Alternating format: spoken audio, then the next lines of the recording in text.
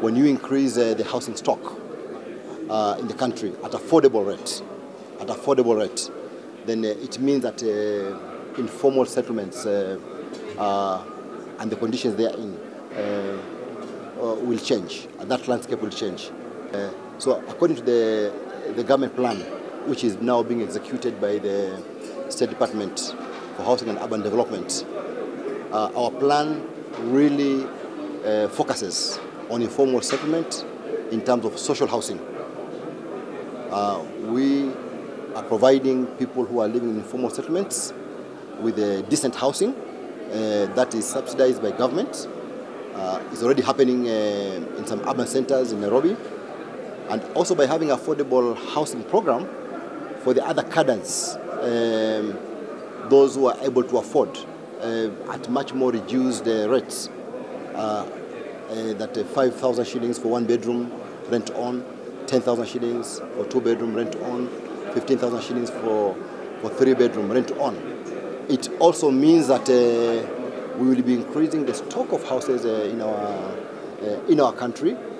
Less people will be staying in the slum areas. Currently we have a big problem, and as I've said during the meeting, that we have actually the problem for our university students, a majority of whom are living in the slum areas. We have a majority of people who leave universities, the graduates, they cannot afford, so they live in slum areas. So when affordable housing, eventually, this problem will be resolved, that when they become citizens and they're provided with employment. Also affordable housing by its very nature, it is based at local levels. At the local level, the young people then get jobs. Jobs within the construction industry and jobs that are attributable to the fact that there's already construction going on in that area, there's housing going on in that area, there are people who are in that area.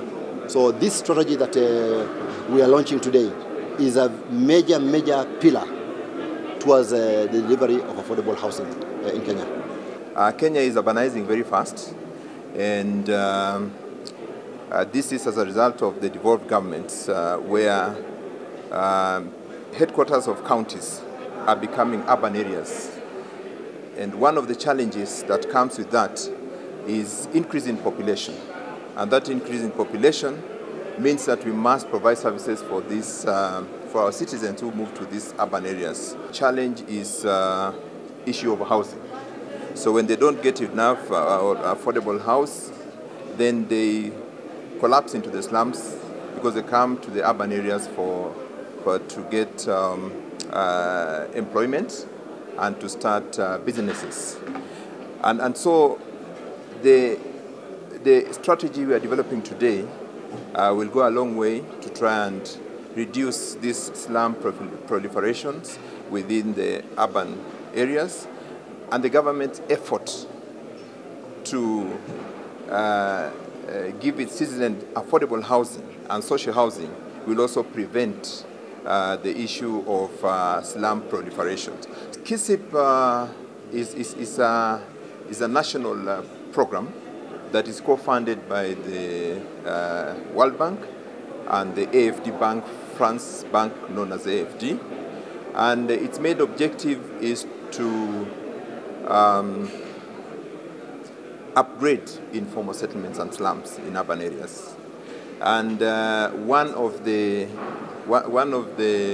strategies is to develop documents like this, the strategy, in order to assist counties and other urban areas to upgrade informal settlements. So that is how KISIP is coming in. It is funding the preparation of this strategy as one of its mandates. Yeah, we have 33 counties that showed interest to work with KISIP and qualified. But the strategy itself, because this is a national issue, informal settlement, we are opening up for all the counties. All the 47 counties are going to gain from this strategy. Once we validate it today, and all stakeholders are okay with it, then it should come into force almost immediately.